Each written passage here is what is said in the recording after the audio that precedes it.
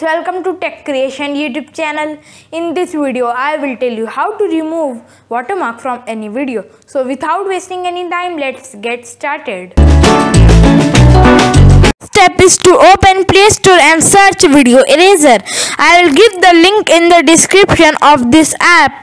From that you can download this app. When it will open, click on remove watermark from video and choose the video. Now place the square on the watermark. Now click on done. It will take some time. It depends on the video.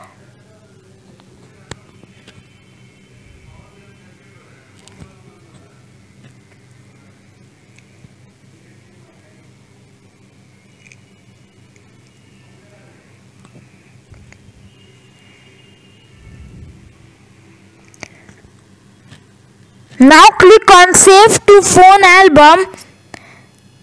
Now your video watermark has removed and saved in Google Photos.